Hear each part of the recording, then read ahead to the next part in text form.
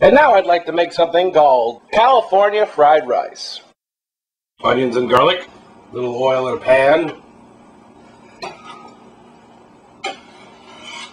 When things are starting to cook up, add your cooked rice. Some salt and pepper.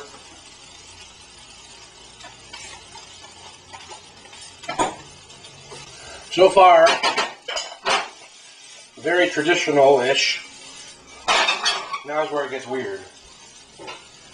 The zest of a Meyer lemon. A touch of soy sauce, just a little bit, like a teaspoon. Make a hole in the center of the rice. Crack an egg into it.